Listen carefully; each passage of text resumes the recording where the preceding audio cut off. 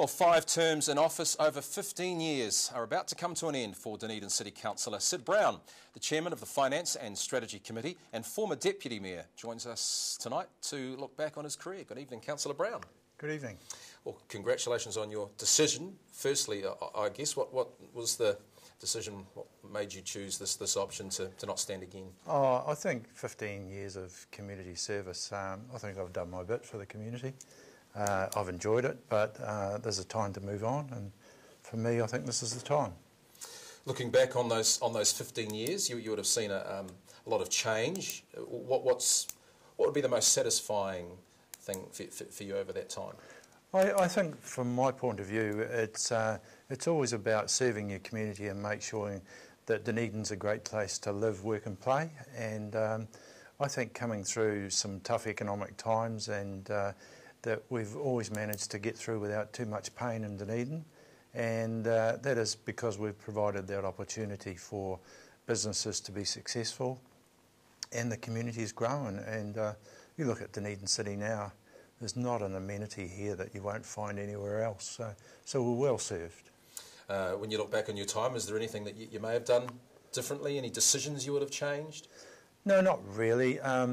To me, integrity plays an important part when you're serving your community. You've got to place that high on the list.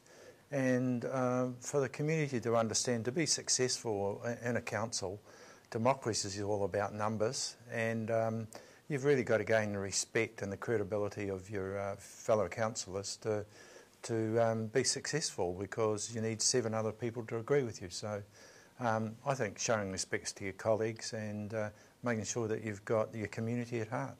Well, you supported the stadium, Councillor. What are your thoughts now on how the facility has developed over time? I think the stadium's something that's going to gain momentum. When you look at it now, we've probably got the only covered stadium that's likely to be in New Zealand. So we've now got an icon, which is going to be an attraction for the future. I think it's going to sit within the university and the city's economic development strategy coming forward, and it's going to play a major part now in serving the whole of New Zealand.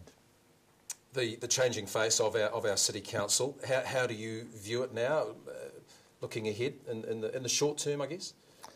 I think from the perspective, we've now got a very focused, and we always have had a very focused a lot of staff in the city, and I've had the pleasure of working along some very talented people.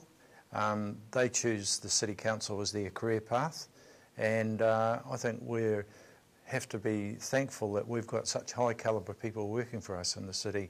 It's very easy to criticise the city and say the city does this or the city does that, but I mean it's administering a very wide area. From, I think we've got the largest mass area of land in New Zealand and within the Dunedin City's boundaries, so they serve the city well.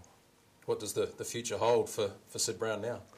Oh, more time with the family, probably more time to my business commitments, and hopefully some leisure time. All right, congratulations on the decision once again. Thanks for your time this evening. A pleasure.